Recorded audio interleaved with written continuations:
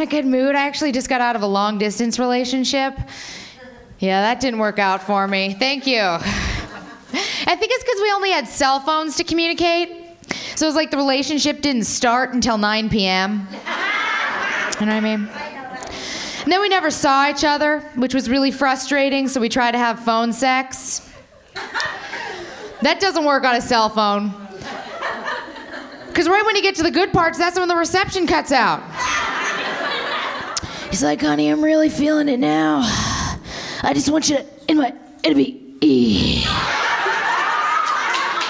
And then I'm gonna enter, so we can be A. I'm like, what, honey? Can you feel me now? Can you feel me now? Over here? Finally moved out to California to be with me, which was great. But he got lost everywhere he went. He'd call me in a panic. I'm like, just relax. Take a right when you get to Lake Street. He's like, but what'll I do when I get there? Will there be a street sign?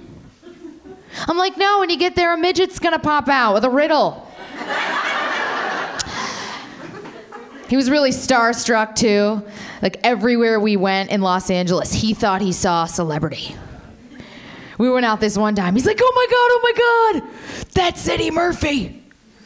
I'm like, yeah, I don't think Eddie Murphy works at the IHOP. That's Arsenio.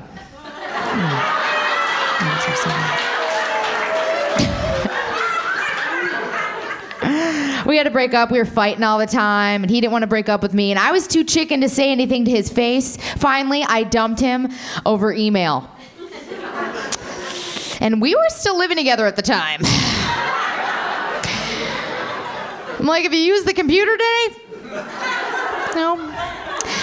You seen your inbox? Yeah. Check your email. Check your email. I'm gonna be in the car with the cat.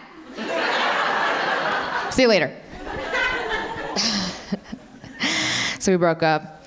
I was actually in Vegas recently doing some shows. You guys like Vegas? I have a great time there. One of my friends was like, so did you party? I was like, yeah, we had fun. He's like, no, but did you party? I'm like, yeah, we had a good time. He's like, no, but did you party?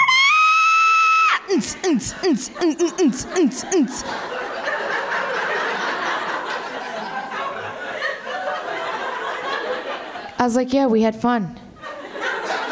It's like if you don't come back from Vegas engaged to a complete stranger and with a venereal disease, you didn't make the most out of Vegas.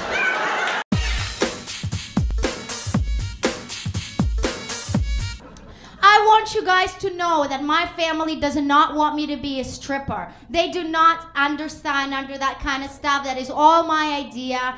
They want me to marry a nice Jewish boy. That's right. Who is this mythical creature? Please raise your hand if you're right here. Nobody? No, nobody, huh? Because they don't exist. A nice Jewish boy is a mythical person that has a nice job, drives a nice vehicle, somebody whose grandmother, my grandmother, met at Plumber Park, which is where all the Russians hang out. And that is pretty much it. And, you know, I personally did not want to go out with the Jews myself. I figured that dating like a Russian Jew here, for me, it's like living in front of an international food court and always eating gefilte fish at your grandma's house. Oh, Brazilian food? No, thank you. I don't want it. Tonight we have chopped liver. Tomorrow we have chopped herring. We have all kinds of other chopped fishes, but we do not want your Brazilian restaurant. No, thank you very much. But you know, there was a lot of pressure from my family. They pressured me about it. And I went out with a lot of ugly guys. A lot of guys that are kind of boring. And if I said, you know, Grandma, he's ugly, my grandma would be like, what?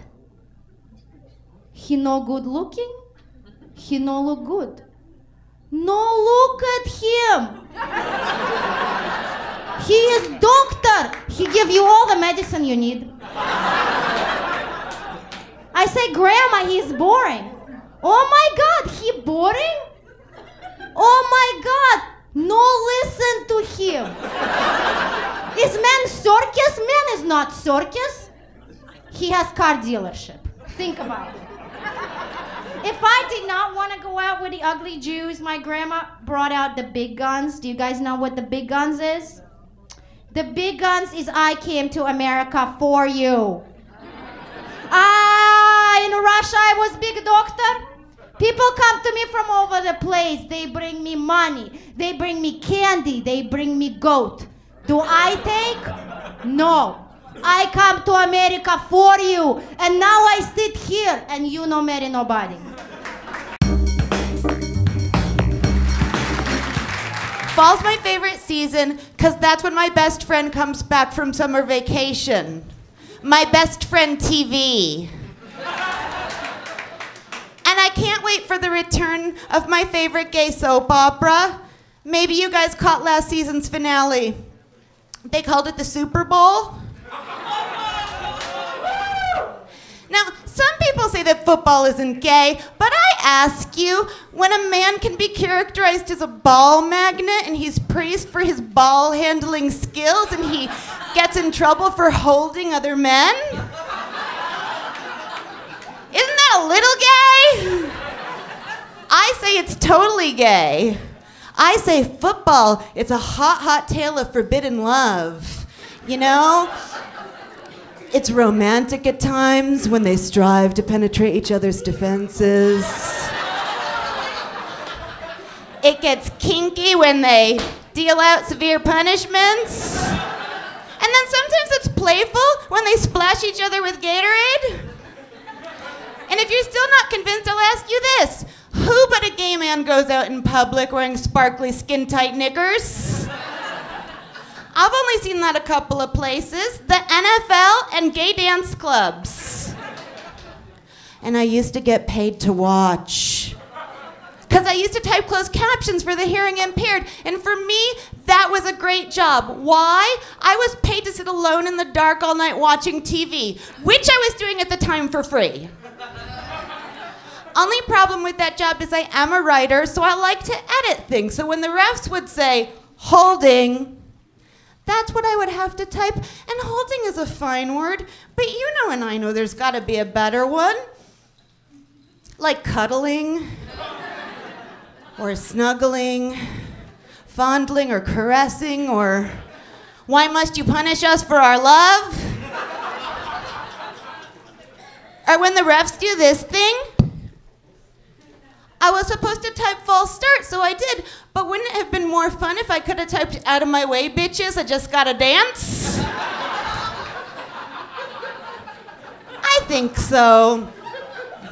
I mean, don't get me wrong. I think it's great that guys like football. I think it's so cute. Like, for example, my little brother, a Chicago Bears fan. Why? Because he's loved teddy bears ever since he was a little boy. That's real cute.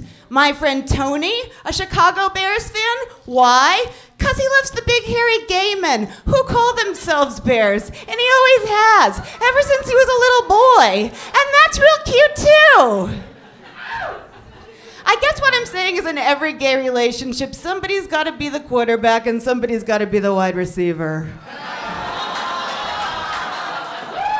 I'm Elizabeth Sass. Thanks for listening, you guys.